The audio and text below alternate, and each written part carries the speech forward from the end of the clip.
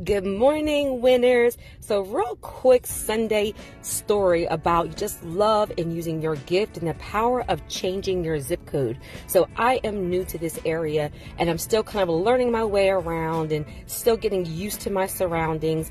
And I was running some real quick errands and I look over and I see this super awesome farmer's market thingy. I don't know what it was, but you know me, I had to wander over there. And when I tell you, everybody was so nice, so welcoming, so warm, explaining to me about their gifts and their passion, all the love and energy they put into their products, into their flowers, into their crafts, into their food.